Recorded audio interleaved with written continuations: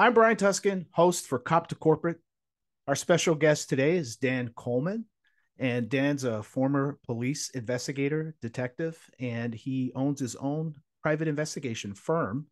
And I asked him to come on the podcast so he could give his insights to any law enforcement officer that has a strong investigative background thinking about joining the ranks of the PI business and knowing the ins and outs, the good and bad. No holds barred. We have Dan Coleman. So, Dan, welcome to the Cop to Corporate podcast. Why don't you tell us a little about yourself, starting with your police career and then your transition to being an entrepreneur and starting your own investigative firm? Certainly, Brian. Thank you for having me. I'm really happy to be here with you today. A little bit about my background. I actually started working as an investigator in college, as a private investigator, and for 4 years I worked as a PI and eventually ran the company. And I decided that to do the level of investigations that I wanted to, and I really wanted to be an investigator, I wanted to go into law enforcement. So I went to a county agency in New Jersey. The county prosecutor's offices have county detectives that investigate the major crimes that occur in the county. I was a county detective with the county of Morris, about 500,000 population. We had about 100 investigators and then a number of assistant prosecutors. And during my career in law enforcement, I was able to be exposed to a lot of different types of investigations and assigned to various units, including being assigned full-time to the FBI Joint Terrorism Task Force for 4 years. And really was able to hone my investigative skills while through being exposed to high-level investigations. There was some pension reform that took place 2010, 2011, and I thought about that it affected me financially. So I said, you know what, I think I'm going to go back out into the private sector. And I decided to take early retirement, which means I retired without medical and without my full pension. If I'd stayed 5 more years, I'd have medical and 15% more of whatever salary I was at. And people said, wow, you're really taking a risk. And I said, I don't see it that way. I see an opportunity where I'm really at the top of my game in being able to conduct investigations. I was 45 years old, and I wanted to build a good size investigative firm. So I really wanted to build a company. And so that was almost exactly 10 years ago that I retired and started Creative Solutions Investigative Services here in New Jersey. And we are the largest full-service investigative firm in the state of New Jersey, and we're also licensed in New York. That is impressive. And what's even more impressive is most police officers are very concerned about leaving pension or any money on the table or benefits. And for you to just know in your heart it was time for you to go, that takes a lot of guts, but it also takes a lot of commitment and resolve to take that leap of faith. And one of the reasons I wanted you on the podcast, because there are tons of law enforcement professionals that follow me, and they might be on the fence right now, thinking, do I stick it out another 5 years or 10 years? Do I take that leap of faith? And there's always risk. There's always risk to anything that you do, good or bad. But you have to be ready to do it.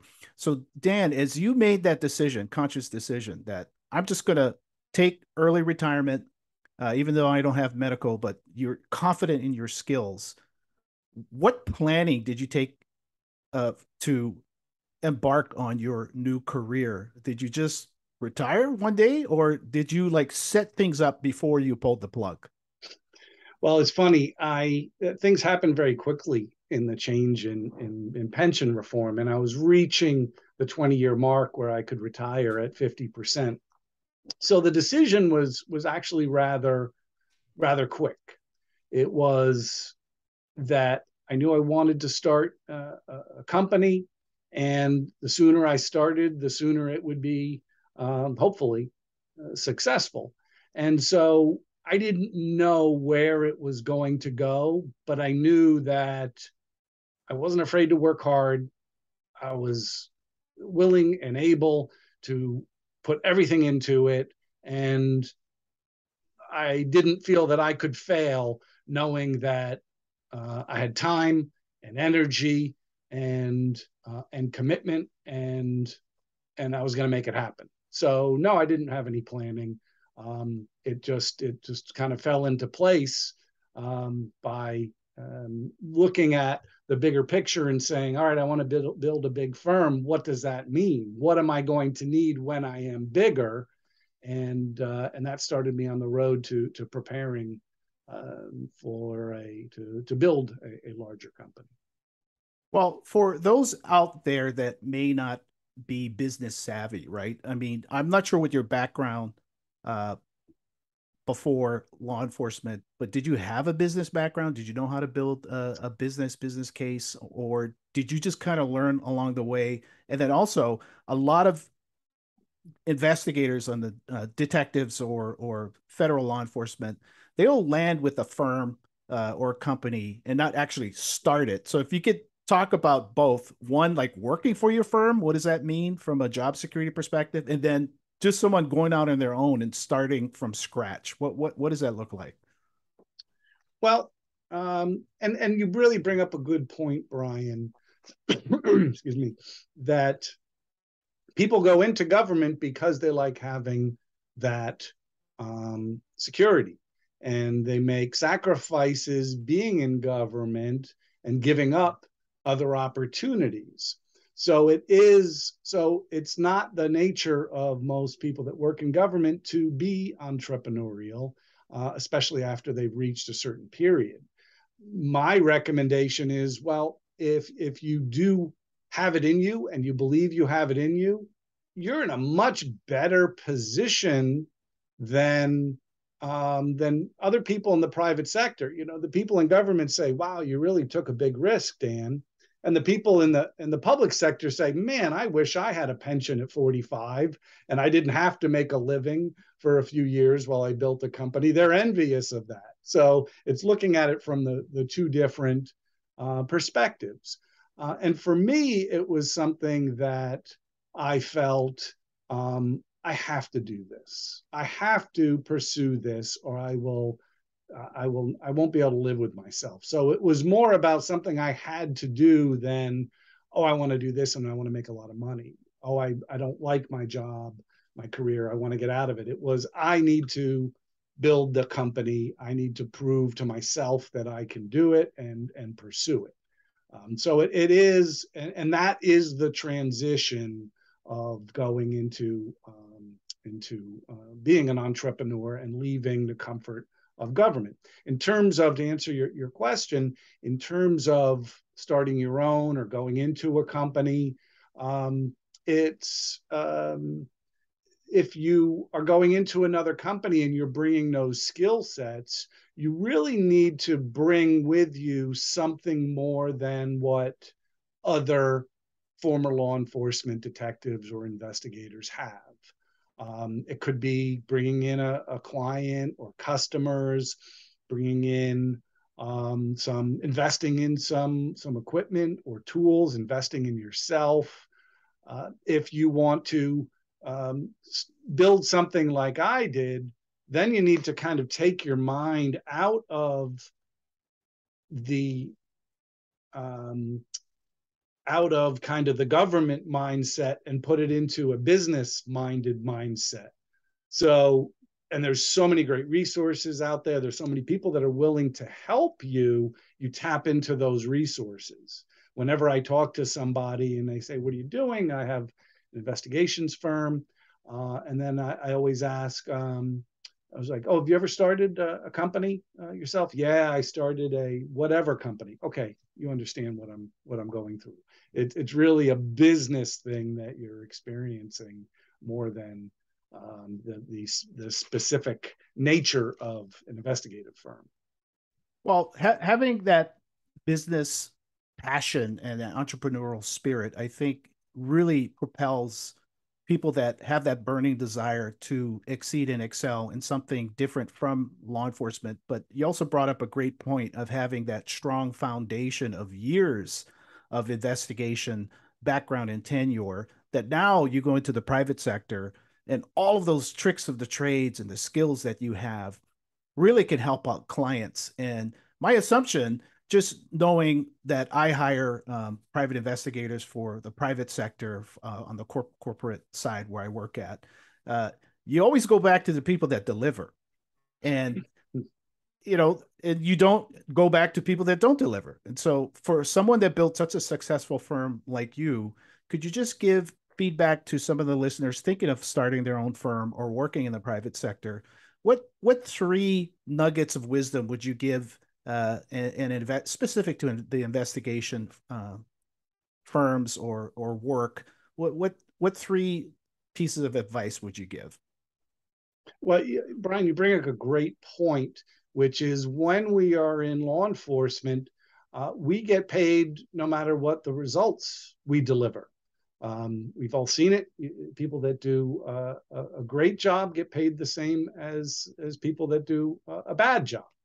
So the motivation comes from within. So on the private side, if you bring that mindset, that government law enforcement mindset of, hey, I did this work, I want to be paid, rather than being focused on a results driven mindset, you're going to fail.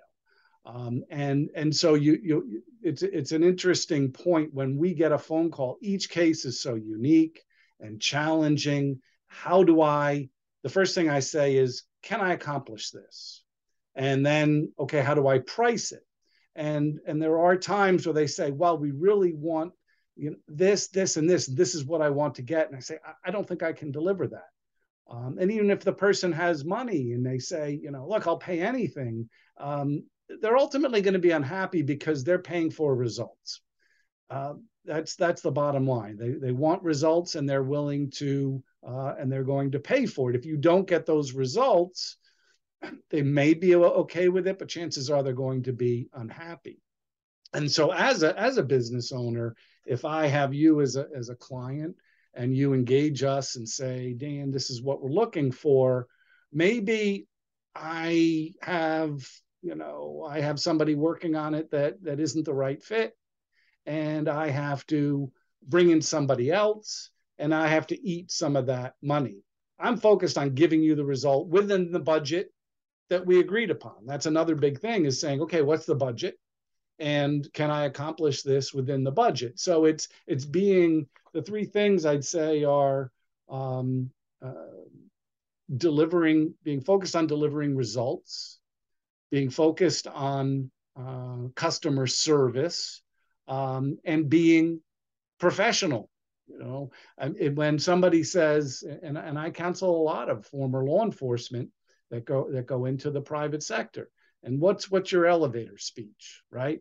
Hi Dan, how are you? What do you do? Oh, I'm a retired detective and I have an investigations firm. The first thing I said is I'm retired. Why would somebody want to hire somebody who's retired looking for a retirement job?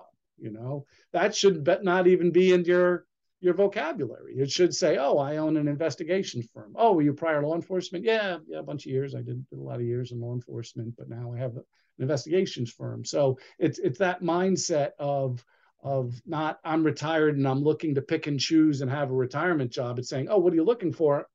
I think I can help you. I'm glad you brought that up because I blogged about the three types of law enforcement professionals that come out of public safety. One, tier one would be people that got in and just washed out. It just wasn't for them. Tier two would be kind of mid career, where you're at the top of your game, but you leave at mid career. That's what I did after 12 years. And the third would be the retired. you put in 20, 25 years, 30 years, and you're retired, and you're just doing your own thing. The point that you said, don't start a conversation if you're trying to get clients. Yeah, I'm a retired cop or retired, because there's a connotation that you're just retired, you're just going to do the bare minimum, regardless if you do it or not. So coming in with, hey, I own an investigative firm, a PI firm. Yes, I do have law enforcement background. You're selling yourself, and then also you're delivering. And that statement of work or scope of work, setting expectations are just crucial. So Dan, I mean, these nuggets of wisdom is definitely going to help our listeners here that are on the fence of thinking of going over to the private sector. What would you add to someone just coming into a firm like yours? Like what expectations would you tell them, or any other large PI firm, because it's global. Investigations are global. What advice would you give someone that doesn't have the resolve or confidence to start their own business, but they want to work for a firm? What would make them successful? The the whole industry, and again, I like the question. The whole industry really revolves around subcontractors. The majority of the industry are sole proprietors, maybe a person and a partner. Say 95% of the industry are individual PIs that that are running their own business, maybe out of their house even, and many of them have tremendous businesses, but as a result, and they can't do everything, they rely on subcontractors. So kind of different than what sometimes you'll see in law enforcement of the backstabbing and the competition. In the PI business that I'm in, we all rely on each other because there's plenty of business to go around. There's millions of dollars in business out there that isn't being allotted to investigators, and I'll touch on that in a moment. And so we rely on each other to work as subcontractors to get answers to questions on how to do something. And so it is a really nice collegial environment that you can really depend upon other investigators to assist you. So when somebody comes out of law enforcement and they come to me, I say, you know what, go get your PI license. You know, if you're willing to work, you can do work for a number of different investigators. And then you've got to commercialize that skill. So if you say, okay, there's always a lot of surveillance. Are you good at surveillance? Make sure you have a car that's good for surveillance. It doesn't have law enforcement plates. Make sure you learn about video cameras, covert cameras, how to convert the video to have time and date stamp on it. How are you going to share that with your investigator clients? You know, having all those things in place, because a busy investigator will teach you, but they want people that are experienced in that realm. So no matter what, if you want to come out and go into an investigative firm, or you don't want to start something big, you've got to invest the time and some money into having your own business and learning about what it is you need to do, and putting those things in place. I'm glad you brought that up, because the barrier to entry as a PI could be the cost of getting in. You're going to have to get one, register as a business, whether it's S corp or LLC. You hopefully want to stay away from like sole proprietorships from liability perspective, but you need insurance, right? You got to ensure you have the right level of insurance. No one's going to hire you if you don't have substantial insurance. And then the tools, right? From computers to high-end camera equipment. Or what would you say the minimum amount to just start your own PI firm in I guess in the state of New Jersey, or any other state? What would that number be? Just so if someone's listening to this, they can have an idea that it's just not you're just not going to walk into it. Sure. And the thing is, if you're creative, there's a lot that you can do on your own. For me, I started with $15,000. So I built the largest investigative firm in the state with a $15,000 investment. Wow. So it doesn't have to be a lot, but you do need to carve out some money and figure out where that money should go. So for me, I said, all right, well, what about computers? I've got to figure out, an email system, and I've got to figure this out with computers. And so I taught myself. I took the time to learn what I needed to learn about computers without having to pay somebody. So there was a lot of things I did research on myself to learn, because I couldn't afford to pay somebody for everything. But you do need to carve out some money, set some money aside, and say, okay, I'm going to invest this money, in the business. And there are, every state has a state private investigator association, and so joining them, reaching out, going to meetings, saying, hey, I'm new here, and would anybody like to help me? We're all willing to help a person getting out on their own.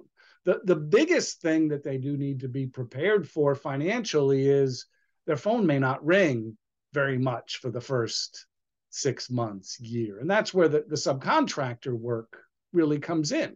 You can hone your skills, you can learn the business, and you can go into an investigative firm, say, listen, I'm trying to learn the business, I'd like to help, you pay me just a reasonable rate. And it's great. I bring in guys and that want to learn the business, and I'm able to get some really skilled guys at a reasonable price, helping our profits, and then they're able to learn from me, how to get set up on their own, and eventually they can be really successful on their own, and not have to learn the mistakes the hard way. Well, Dan, I really want to thank you for spending the time with us on Cop to Corporate, helping other law enforcement professionals with insights, and especially specific to the investigation discipline and the PI world. For those of you that want to learn more about transitioning to the private sector, just to go to coptocorporate.com and follow me on social media. And once again, thank you, Dan. And until next time, Cop to Corporate followers, see you later. Thank you, Brian.